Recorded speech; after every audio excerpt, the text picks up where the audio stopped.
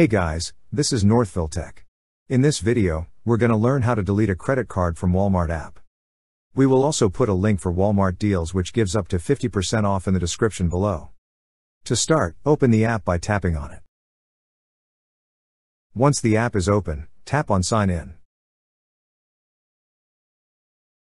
Now, enter your email. Then tap on Continue. Next, enter your password.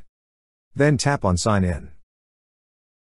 You could also request a one-time passcode for you to sign in without your password.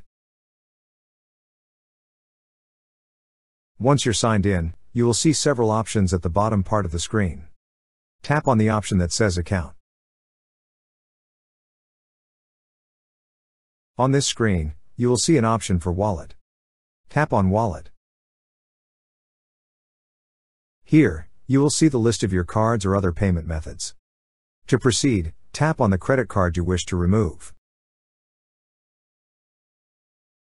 At the lower part of the screen, you will see an option for Remove Card. Tap on Remove Card. Then it will ask you if you're sure to delete this card. To proceed, tap on Confirm. That's how you delete a credit card from Walmart app.